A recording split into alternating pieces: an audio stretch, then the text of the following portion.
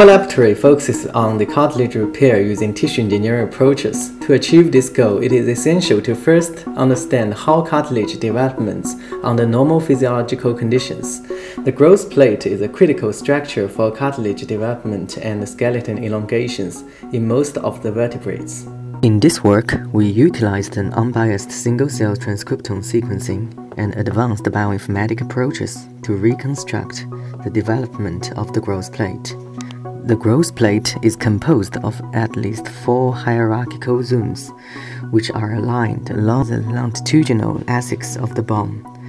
The proliferative chondrocyte gradually differentiated into the pre-hypertrophic chondrocyte, followed by the hypertrophic chondrocytes. A total of 217 single cells were captured by a C1 microfluidic systems, which was followed by a RNA sequencing in order to analyze the gene expression profile of each single cell.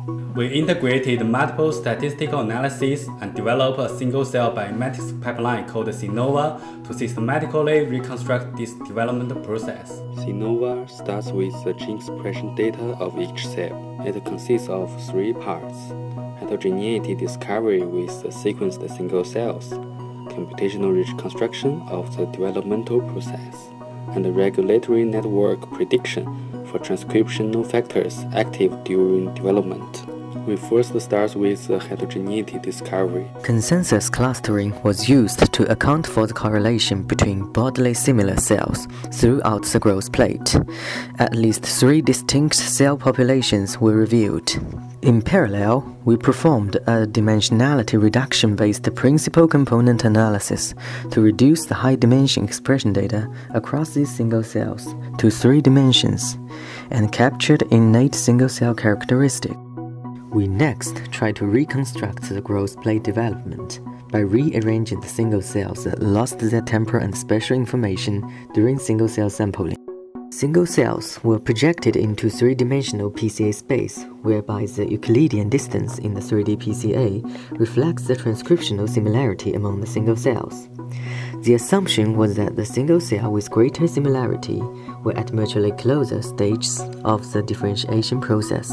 We next aligned the similar cells and determined a pathway that represented the developmental timeline, whereby the distance between the neighboring cells were regarded as representing a pseudo-temporal timeline. After this rearrangement, all genes were clustered based on their expression trends.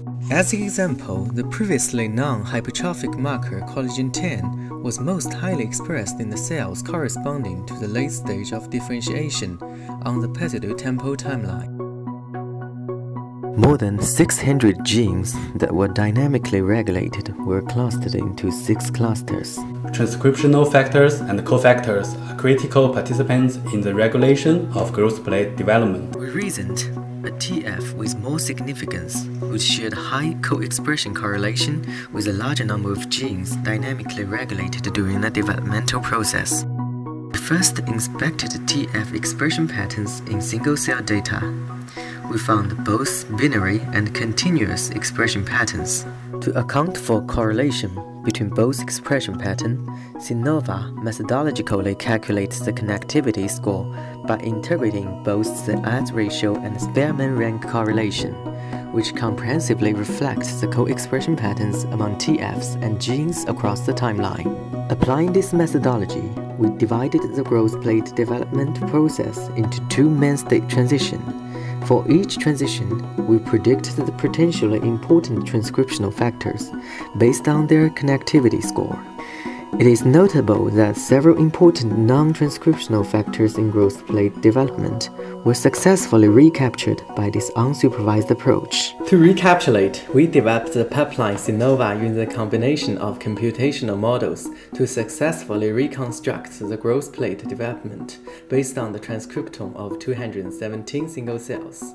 Our model enhances the systematic understanding of the complexity of the growth plate development. In addition, our bioinformatics pipeline should be easily applicable to other tissue or organ developmental process.